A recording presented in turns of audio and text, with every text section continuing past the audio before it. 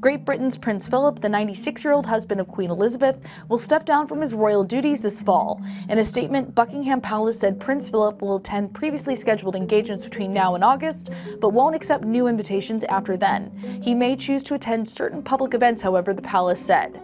The surprise announcement came from Buckingham Palace on Thursday, following an unusual meeting at Buckingham Palace of the senior royal staff. The unexpected meeting prompted speculation regarding the health of Queen Elizabeth or Prince Philip. A source told NBC before the announcement that there was no cause for concern regarding the health of the Queen and Prince.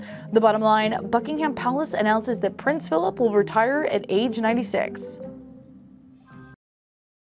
Hey there, thanks for checking out CNBC on YouTube. Be sure to subscribe to stay up to date on all of the day's biggest stories. You can also click on any of the videos around me to watch the latest from CNBC. Thanks for watching.